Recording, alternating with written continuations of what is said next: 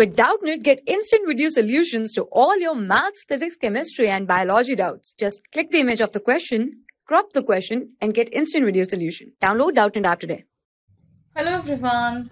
An ideal gas is enclosed in a cylinder at a pressure of 2 atm and temperature 300 Kelvin. The mean time between two successive collisions is 6 into 10 to the power minus 6 seconds. If the pressure is doubled and temperature is increased to 500 Kelvin, the mean time between two successive collisions will be close to.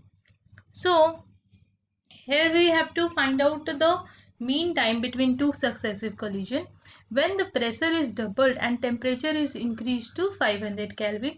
So we know that mean time is directly proportional to volume by velocity.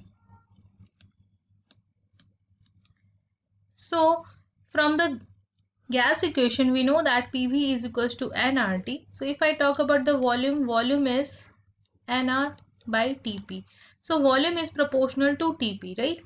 And if I talk about the velocity, then we know that the velocity is proportional to under root of temperature, right? So we can just put the values of temperature and velocity, volume and velocity. So I will write mean time is directly proportional to T by P into under root T. So you could see the mean time is directly proportional to under root T by P.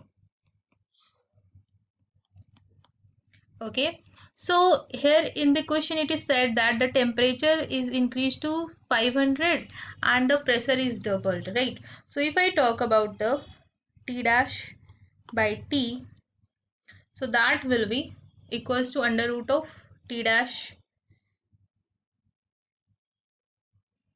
by change in pressure plus P by this. So just put the value. So the change temperature is under root 500 Kelvin if you see here, and initial temperature was under root 300 and initial pressure was P and change pressure was 2P. Okay, so this will get cancelled out and you will get under root 5 by 3 into half, right? So you will get the T by T dash is equals to this. So in the question it is given that the mean time between two successive collisions was earlier 6 into 10 to the power minus 8, right?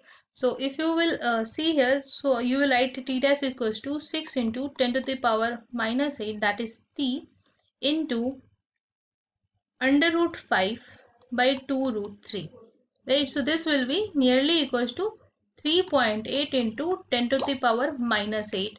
So you could write this is nearly equals to 4 into 10 to the power minus 8 seconds. So you could see the option. The correct option here is B. 4 into 10 to the power minus 8 seconds. Thank you. For class 6 to 12, IIT JEE and NEET level.